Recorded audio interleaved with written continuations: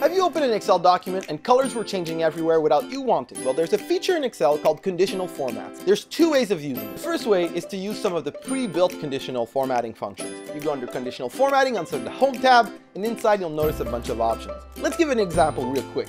What if that 22 cell ever gets to 30? It will need to be triggered. So I'm going to make it red.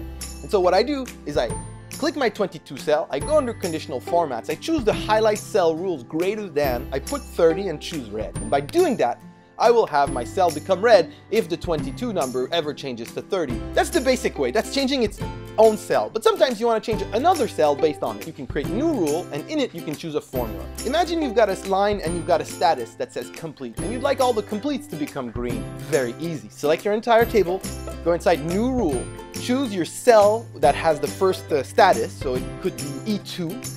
Go on E2, put a $sign in front of the E and equal your name of your status with double quotes. You'll have automatically a rule that will make the entire line green based on the status of that line.